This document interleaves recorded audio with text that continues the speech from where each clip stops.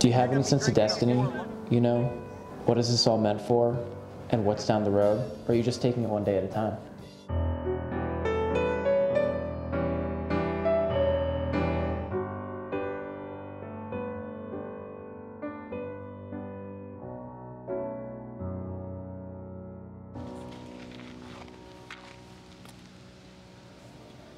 These aren't just great athletes, they're a fascinating assortment of personalities.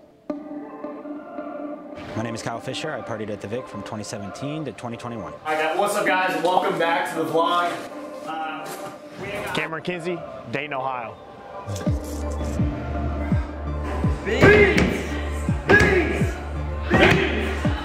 Beans McCain, what's up? At the heart of the crew is a rare spirit known as Peanut. No one knows his actual name, and he refuses to share it because it would be, and I quote, an act against God. We created an image that people wanted to be a part of. I guess that's all you can really hope for.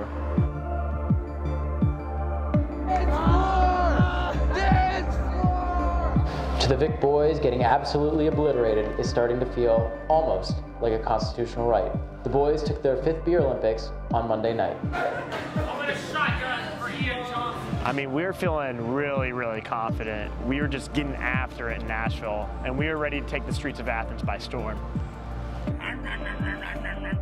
Let's go, Gregson! I just kept hearing it was over and it was over, and I was getting irritated because we kept winning.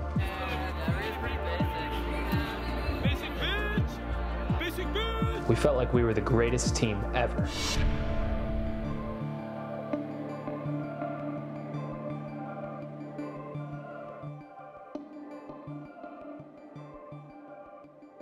Midway through Spring Break 2020, the Vic Boys had already won a Beer Olympics and the Great American Challenge.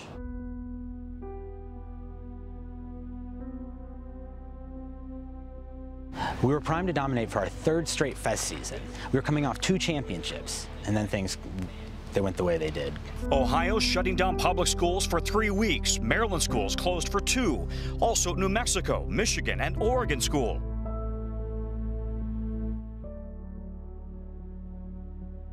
I was devastated. We were ready to delete a record number of beers that fest season. Gregson!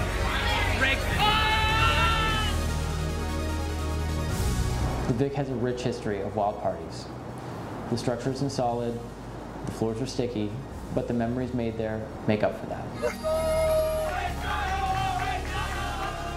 Prior to the 2017 season, we struggled to put together many wins. I mean, we're talking about constant blowout losses in pong, beer ball, flip cup, you name it. We knew early into freshman season that spring we were going to have to really train hard come the fests. We were essentially going to have to build a dream team. Oh, yeah, brother.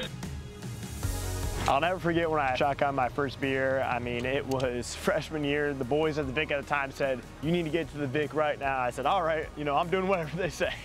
So I got down there and they said, "Hey, freshman, you guys shotgun this beer." And I said, all right, let's go.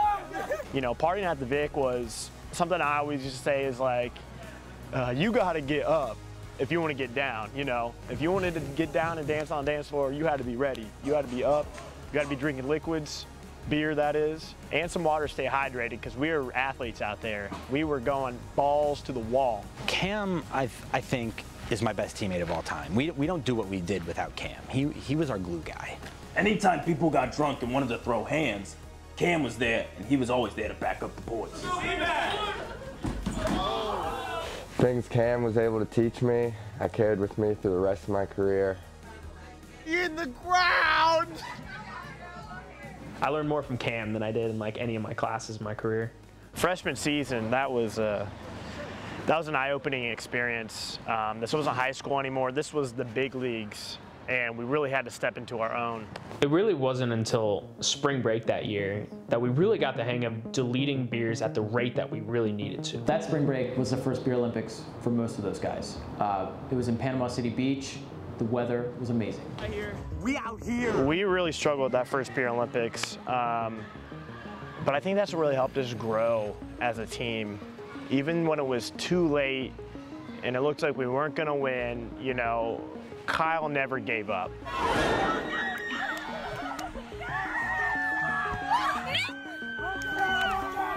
Every time I crack open a beer, my focus is to win the game. It drives me insane when I can't. After the PCB Olympics, I wanted to administer pain. So these guys go into their freshman fest season to win 9 straight games of beer pong to secure their first ever Beer Olympics championship. It was the first of many, but I will never forget that feeling.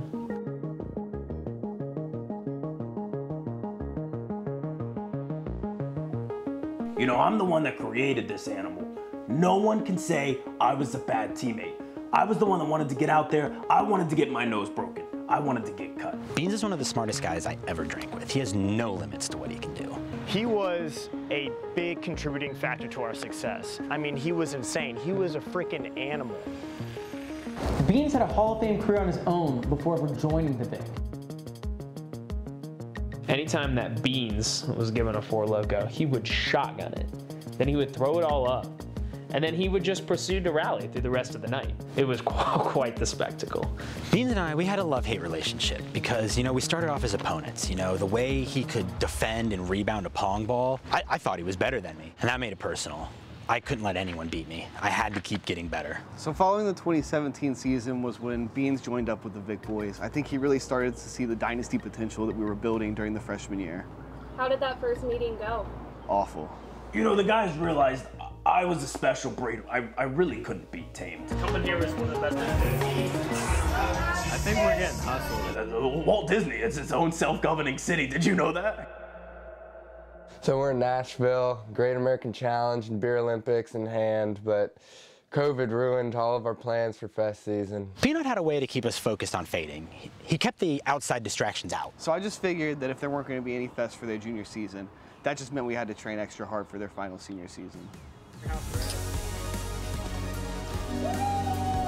I mean, that whole COVID summer, I mean, we really got after as a team. Like, it didn't matter if we were in Athens, on a family vacation, or just at home, because we couldn't all be together at once all the time, but we were all putting in the work on our own and getting completely obliterated day in and day out. We wanted to be fully ready. With it being our last year, we wanted to go out with a bang. We owed it to ourselves that our senior season was gonna be a movie. What kind of movie? Walt Disney. Fresh off their phenomenal end to their freshman season, the Vic Boys are hungry and primed to make another run at it this season. So that's when I told the boys, your only success at the moment of the successful act. You're gonna have to do it again. Sophomore season was one of my favorite ones. We had an amazing Halloween, tri-meet, homecoming, and MAC party, and that was just in the fall. That season, you know, we were able to have a lot of parties, and thanks to Beans, we secured our first win in the beer mile at tri-meet. It's wrong. You know, I don't even remember the first beer mile. I just remember it was really cold. That stretch during the season was tough and grueling at times. Not only did we have the beer mile, we had 2 case races and 2 beer Olympics, followed up by, of course, the Destin Spring Break Championships and fest season. I remember Kyle was hard on us that year. He wasn't afraid to call you out if you weren't drinking enough. I think it might have been all the sugar. I really started getting into Four Lokos and Four Loko betting that season. It was honestly kind of disgusting. You heard of Four Loko, right? So you make a bet with someone, and the winner gets to give a Four Loko to the loser at any time. They have an hour to drink it, and that's pretty much the rule. We respect, you know, if you have an exam or certain big things, like people won't give it to you right before a class, but I mean, when it's just in the evening or weekend, man, you're just chilling. You lost a Loko bet to someone that you probably completely forgot about it. He's coming up to me, he's gonna hand you a Loko and say, drink this. And you have to. You have to honor the bet. And at that point, Kyle started making Loko bets at an alarming rate, and some of them were really stupid, I might add. Basketball game outcomes, Wii bowling, who could shotgun the beer faster, you name it, I was probably putting a Loko bet on it. It started to become national news. People started to think that it was going to affect his play. Some people thought that maybe he wouldn't be trying as hard to win because of his gambling debts. I don't know if I believe that. Would you say you have a gambling problem? No, I don't have a gambling problem. It's a hobby. I enjoy it. If I had a gambling problem, I'd be starving. I'd have to hawk this watch or my championship rings. I'd sell my house. I'd do this. I'd do that. I enjoy gambling. It's a hobby. I knew I had to put all the doubters in check.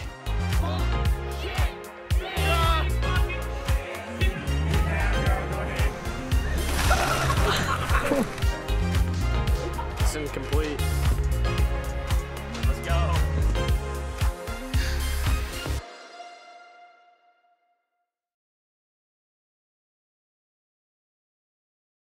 When we finally made it to senior season, things were not as we expected.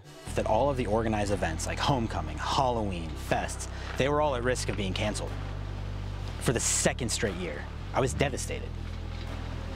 Was it all for nothing?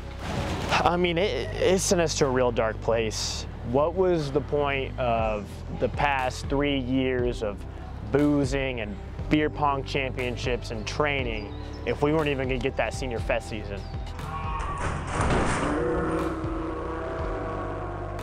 And it felt like it was all for nothing.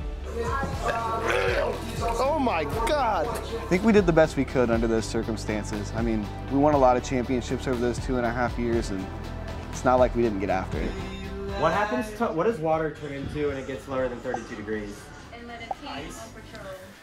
But when you're training for the big dance, the huge fade that is fest season, and you don't even get to have it the year when you actually turn 21, it just doesn't feel complete.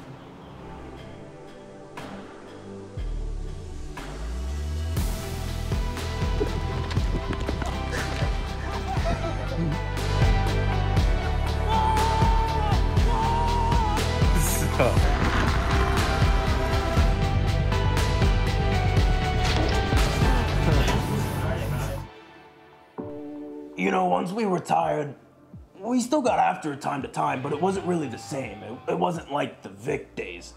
You know, we were more cleaner, more appropriate in public. It didn't feel right. There had to be some sort of redemption arc to this story. I mean, even though our 4 years was done and up, so much of it felt like it was taken from us. Sometimes legacy means taking back what's rightfully yours. We saw that there was going to be a fest season, the first one back in over 2 years, right after our retirement. And I think we all thought that it was time to assemble the dream team one last time. I remember thinking I'm tired, I'm exhausted.